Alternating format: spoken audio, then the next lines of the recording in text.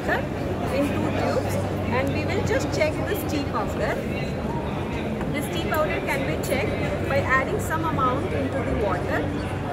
So this I have added some tea powder, and now the second tea powder, which was very much similar, and that also I am adding it.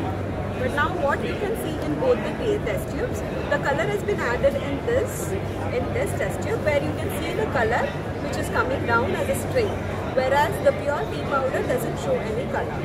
Similarly, we can take for the black pepper. Generally what has been added in the black pepper is papaya seeds, or there are some black pepper seeds where the volatile oil has been extracted from it. So what I'll do is I'll take just water and I'll add the black pepper seeds into this.